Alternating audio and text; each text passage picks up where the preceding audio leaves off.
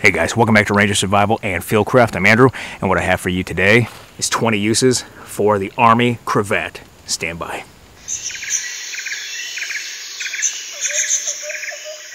Hey, like and subscribe. Leave a comment. Thanks.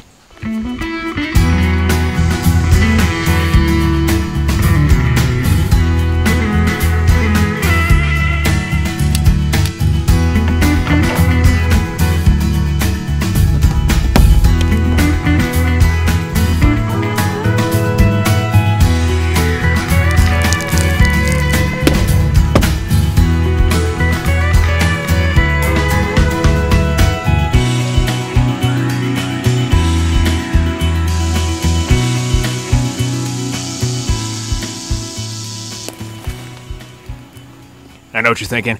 Had to shave. All right, back to the real world now. So let's go ahead and remember the good times. Moving on.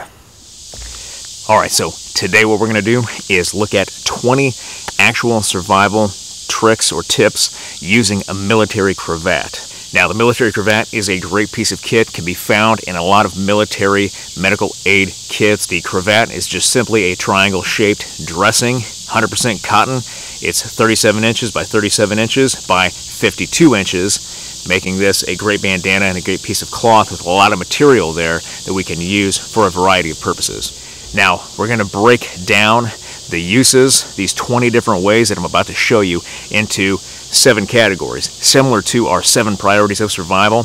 These categories will still have fire, water, land navigation, and medical aid, but then we're going to add 3 different priorities, that being protection, evasion, and then tools and weapons. Now, the first priority we are going to discuss is tools and weapons. This is a single priority because we can use the items we're going to create from the cravat as a tool and a weapon. Now, we're going to have 3 different tips or tricks here in this priority. The first one being cordage. Now, we can take the military cravat on the base long section and tear off single strips along that section. We can tear off 2 or 3 or more, and then simply by weaving those sections together using a French braid or another braid technique, we can create simple cordage like the cordage we have here. Braiding these together, we get a couple feet of usable cordage that is strong enough to accomplish most tasks. Now, hopefully we've all heard of a sock and a lock, or a slock. We can take this lock, put it inside of our sock, and we have a ready-made melee weapon to defend ourselves against from would-be attackers. We can do the same thing with the cravat. Simply lay the cravat out flat, place a rock center mass of the cravat, fold the top of the cravat over top of the rock, roll the rock up in that cravat, twist the ends, hold those ends together. We have a ready-made melee weapon to use to defend ourselves.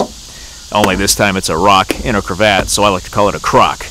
And you're ready to bash skulls. And then for our number 3 weapon or tool priority, we can use the cravat as a simple gathering container. We can lay it out, place our tinder or materials we're gathering inside or on top of that cravat, grab all 3 corners, pull it up tight, and we have a ready-made container to gather materials with. Now, for our second priority, land navigation, we're going to have one technique that we can use the military cravat to aid in land navigation. Now, we can take that military cravat, take a sewing needle from our sewing kit, and then rub one end of that needle along the cravat 30 to 50 times, and then suspend that needle either with a piece of thread or on a leaf over water to give us a cardinal direction for land navigation so we can orient ourselves and then move out in a direction of travel. Now, let's move on to priority number 3, evasion. We're going to have 3 techniques in the priority of evasion. The first one being a concealed map. Now, maps are very important for military personnel and anybody out in the field. We can use a military cravat to create a concealed map for the purposes of evasion. Simply take a fabric marker, open that cravat up, and draw the map or the area of operation you're going to be in on that cravat. Known landmarks, bodies of water, directions of road, put a north-seeking arrow at the top, and then a scale at the bottom, and you have a ready-made concealed map that we can keep on our person in the event we lose our map. And then with our map, all we have to do is get this cravat wet, and that fabric marker will disappear, and nobody will ever know it was there except us. All right, our second tip or trick under evasion, we can use the cravat for camouflage. We can simply wrap it around the top of our heads. If you're bald like I am, apply face paint, and then you are camouflaged and begin to break up the silhouette of the human body to avoid detection during evasion movement. All right, for our third and final trick in the priority of evasion, we can use the military cravat as a saw for escape. All we need to do is take a strip of that cravat, twist it on itself to make it tight, and then we can use that twisted piece of cravat to saw through flex cuffs and maybe other restraints like tape to escape those restraints and begin to evade and move to recover. All right, moving on. Fourth priority of survival using a military cravat for survival purposes is going to be fire. Now we're going to have two different techniques we can use a cravat for to start a fire. Now you remember in priority number one, we made cordage.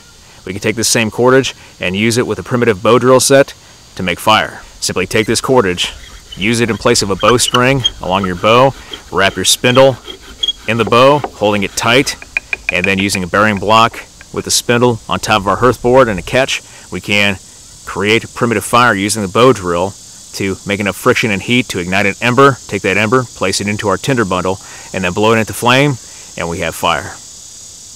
Good to go. For our second technique under our fourth priority of fire using a military cravat, we can take that cravat, because it is 100% cotton, place it inside of a metal container like this tin, superheat it, and then we have char cloth, which is a tinder source.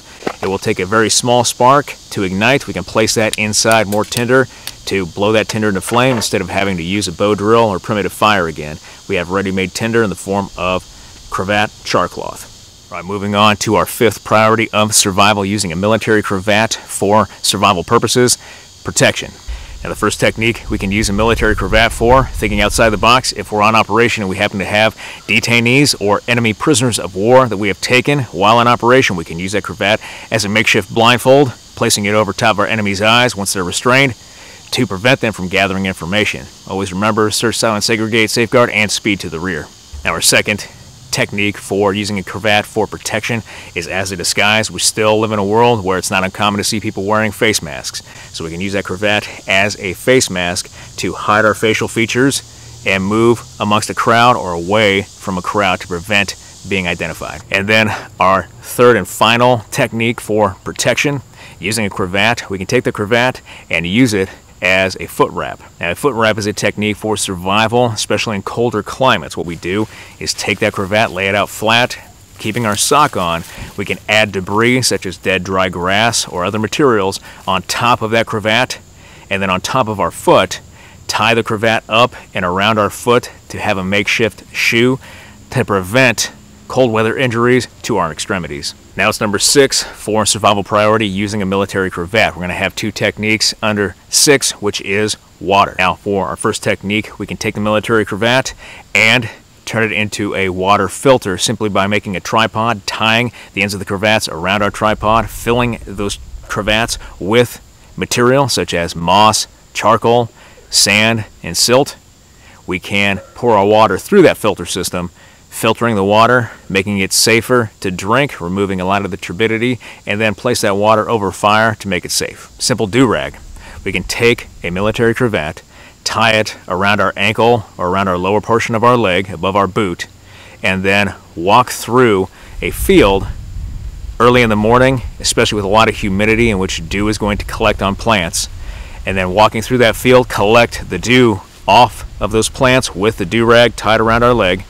And then we can take that, squeeze out the water from the do-rag, and it's safe to drink as is. And now for our final 7th priority of survival using a military cravat, medical aid. We're going to have 6 different techniques for using a military cravat for medical aid, which makes sense because the cravats come in medical aid kits. Old school technique, using a cravat as a tourniquet. Here we just have a regular old cat tourniquet, which has replaced a lot of the old school knowledge we used to have.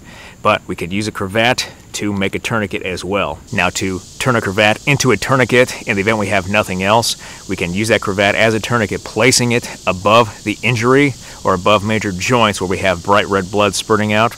And then we simply tie at one overhand knot. Taking a large limb from a tree around us or a stick, we can place that stick over top of the overhand knot and simply tie a square knot over that stick with the stick still in between the knots of the cravat. We turn the stick until the bleeding stops, creating a tourniquet effect.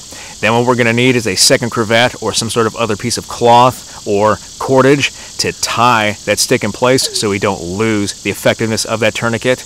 And we have a ready-made tourniquet using a simple cravat and materials around us. All right, our second technique of 6 under medical aid for using a cravat as a survival item is using it as a simple field dressing. This is just an old school field dressing, but we can take that cravat, place it over top of a minor wound, and then wrapping it around the limb, we can tie a knot on top, turning it into an effective bandage for minor injuries. For our number 3 medical aid item for using a cravat, similar to a field dressing in which we apply the cravat for a simple field dressing, we can use that cravat to create a pressure dressing. If we've already applied a field dressing or some sort of other bandage to an injury and we still have bleeding going through the bandage, or we're worried about bleeding through the bandage, we can take that cravat, place it over top, wrap around the limb, and then tie a knot tightly on top, over top of the bandage, and then over top of the cravat and the injury to create a pressure dressing effect over that wound. And that's how you apply a pressure dressing.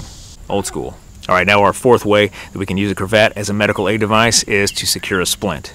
Always splint a fracture as it lies, splinting both sides of the fracture site effectively as best as possible with a SAM splint or rigid material to secure the fracture site. 2 cravats above, 2 cravats below the fracture site, never over top of the fracture site and never over top of a joint, tying non-slip knots to the side of the splint to secure the splint in place with the cravats. We can then check distal pulse of the limb that's been fractured to make sure we haven't created a tourniquet-like effect. And then finally, swath both limbs together if they happen to be legs that are fractured to prevent movement and immobilize that fracture. And then we go seek medical aid. All right, our 5th method for using a cravat as a medical aid device, something briefly mentioned in splints, is as a swath. We can use a cravat as a swath. A swath is nothing more than a piece of fabric or material in which we tie or immobilize limbs together like the legs. If we have a fracture or a suspected fracture of one limb, we can quickly immobilize it the fastest, easiest way by swathing it to the other leg to prevent further injury to the casualty. All right, and our final 6th method of using a cravat as a medical aid device is as a sling. We can immobilize upper body fractures to the arms using a cravat as a sling. Simply tie the 2 furthest ends together in a non-slip knot, placing that over top of the neck of our casualty and then the injured arm inside of the sling. We can then twist the 3rd corner and tie an overhand knot to prevent any movement in the sling and prevent further injury to our casualty. Alright, well, I hope you liked that video. If you did like this video, hit that like button, hit that subscribe button, leave me a comment in the comment section. I always appreciate your feedback. I want to thank you guys for everything you do for me, for the channel, for your likes, your views, your subscriptions, your comments, your feedback, and your shares. And I'll be back with another video as soon as I can, guys. Thanks.